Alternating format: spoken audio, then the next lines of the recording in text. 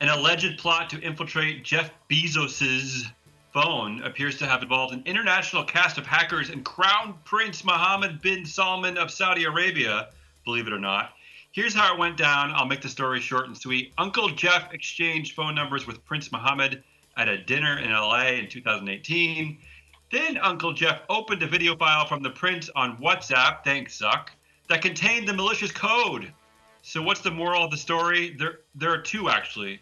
Don't have a social life and don't be an idiot.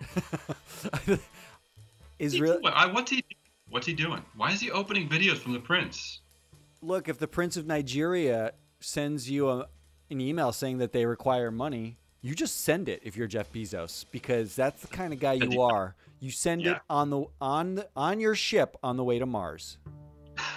Staying with Uncle Jeff, Amazon is working to allow customers to connect their credit card information to their hands and has already filed a patent for a non-contact biometric identification system that features a hand scanner to produce a picture of a person's palm.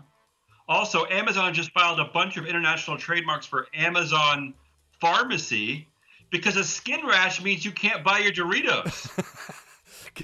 Meanwhile, Uncle Jeff is on Mars downloading Martian malware. So you're saying that when Greta punches Steve Mnuchin in the face, he can steal her credit card information? That's exactly.